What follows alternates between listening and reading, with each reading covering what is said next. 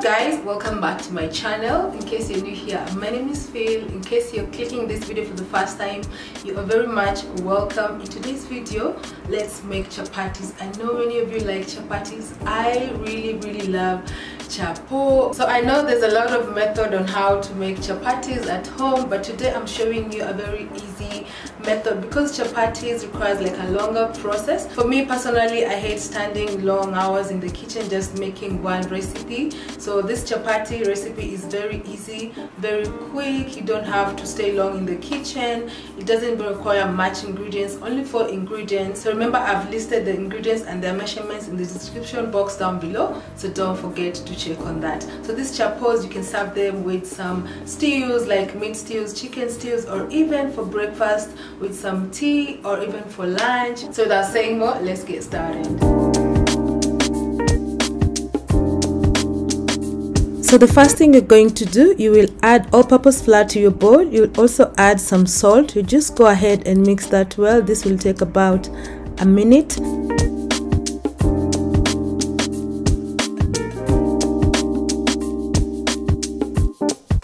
Next, here I have some warm water. So this water is just warm like a baby's bath, if I can put it like that. So just go ahead and add it to the flour. You're just going to use our hands, so make sure your hands are very clean.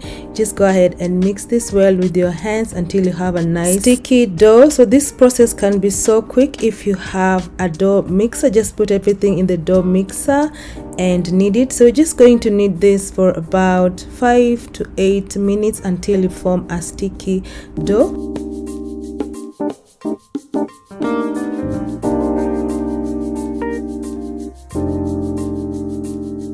So that's how sticky the dough should be, so don't be tempted to add any more flour. So here I have about a tablespoon of vegetable oil. I'm just going ahead to add that to our sticky dough, and then I'm just going to use my hands to continue kneading this until everything is well mixed.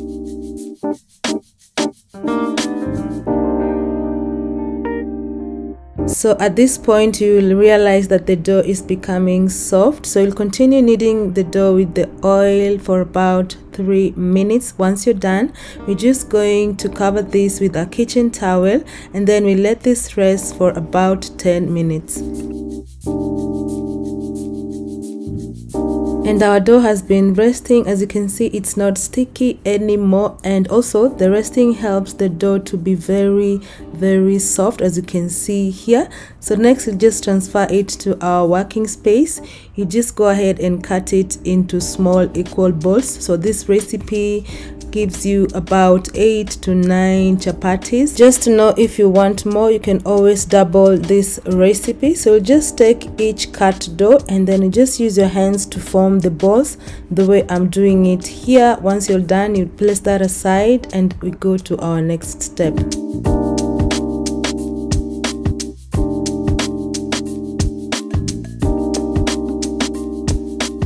And our balls are ready, and also here I have some extra all-purpose flour that we'll be using for the rolling process. So just spread some of that flour on your working space, then you'll take each ball, place it on your working space, and just using a rolling pin, you are going to roll this to a nice oval shape. So at this point, the shape doesn't really matter, so we're just going to roll this to a nice oval shape, as you see the way I'm doing it here. Just make sure that you've spread enough flour so that your dough is not sticking to your surface.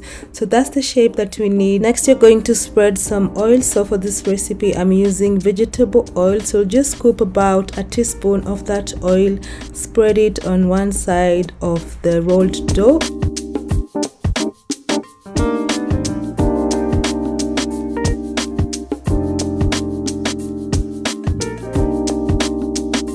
So So once you're done spreading the oil on your dough, you're just going to roll it the way I'm doing it here. So just roll it inwards until you're all done. Once you're done, you're just going to take the rolled dough and you're going to hit it on top of your surface the way I'm doing it here. So this is just to make it longer. Next, you'll create a coil-like shape. So just take one end of the rolled dough and then you're just going to spiral that until the end. Once you're done, you'll place that aside and continue the same process with the other remaining dough balls.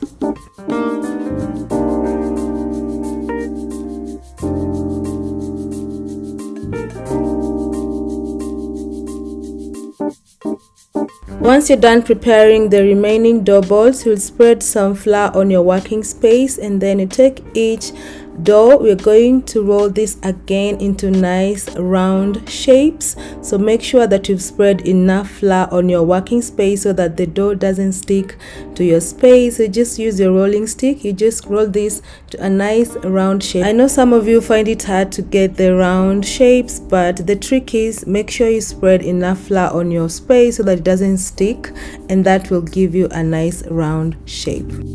Now let's get to cooking. So the level of the heat when cooking chapati is very important, so always make sure that your level of heat is at medium level. Cooking chapatis using high or low heat will always give you hard or crispy chapatis, so make sure to check on that. So place the rolled dough on your pan, so make sure that the pan doesn't have any oil at that point.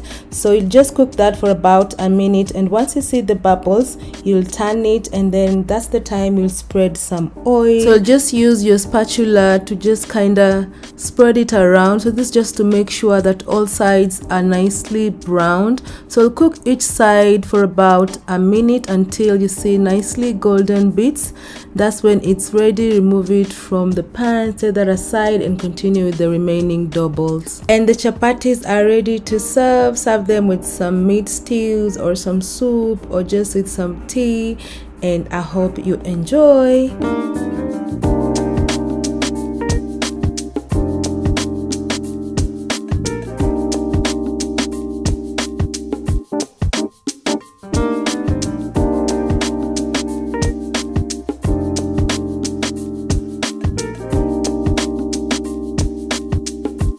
That's how we make it today, guys. Thanks so much for watching this video. As you can see, this method is very easy. Trust me, it's a very easy method on how to get soft layer chapatis at home. Go ahead, try it, and don't forget to tell me how yours came out in the comment section down below. Also, don't forget to subscribe for more of my amazing recipes. You can also get me on Instagram or also on TikTok at Phils_kitchen. So till my next video, bye.